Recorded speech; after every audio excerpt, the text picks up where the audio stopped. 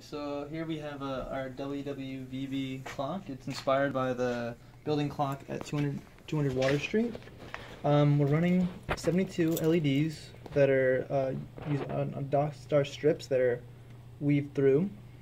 And then it's setting time with an RTCC clock that we have an external oscillator running at 32 kilohertz. So right now you see the time setting. We also have, if you press one of these buttons, you can get date. And we also have a temperature sensor. We're using an LM35. And so it's reading 22, and now you're going to blast it with a hairdryer, right? Okay. Where's... The temperature sensor's at the bottom. And there it goes. Okay, up to 33. You know, that's a bit of a feature where it flickers back and forth between the numbers when it's between the values. You know, so you can only represent integers here. So you can see which direction it is between.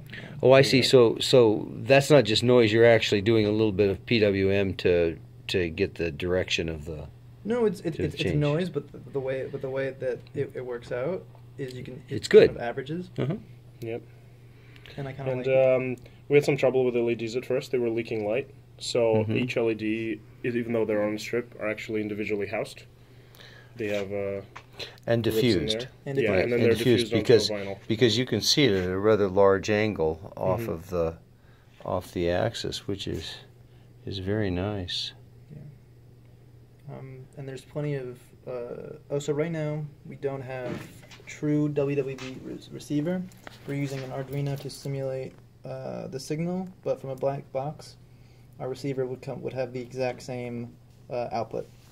Yeah, it's pretty hard to get WWV inside this Faraday shield of a building. So very cool. So it works off of AC power. There's a power supply inside. So that's temperature, and now I'm going back to time. And the oscillator we have is at normal room temperature. It's plus or minus a minute per year. So it keeps pretty good time. If you leave it outside in the barn by the goats, it'll be about 4 minutes a year. 4 minutes a year. 4 minutes a year because of the temperature. Because temperature will probably be below zero at some point. Yeah. Very cool. Thank you. Yep.